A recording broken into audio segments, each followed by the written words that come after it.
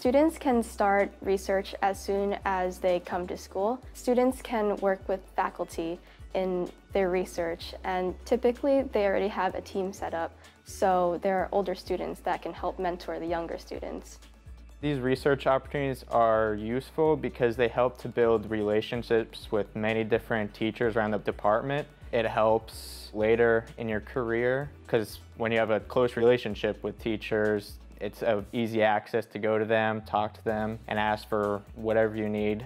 One unique opportunity at Wilkes is that you can stay over the summer to do paid research. Wilkes pays for the student housing. There are many opportunities for them, but most importantly, a lot of the grant money that comes into Wilkes comes from the National Institute of Health and the National Science Foundation. It means a lot to students that they're really pushing students to learn research at the undergraduate level, and it's very important for us. There are a lot of opportunities to go and present research. I got to hone in my communication skills, which a lot of time involved talking to people who were unfamiliar with the topic and helping them understand what exactly I was doing.